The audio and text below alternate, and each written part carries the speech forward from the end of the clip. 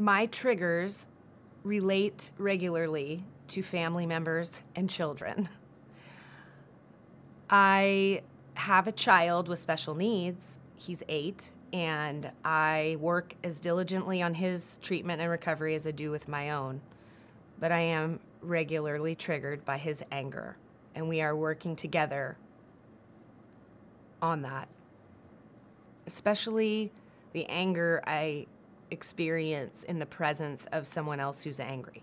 I don't appreciate that in my space. And when you have a special needs child with anger issues, you may be experiencing things like, he might hit my bed with the baseball bat just to get my attention. And he's not trying to hurt me, but he's trying to get my attention. And all I want to do is be left alone.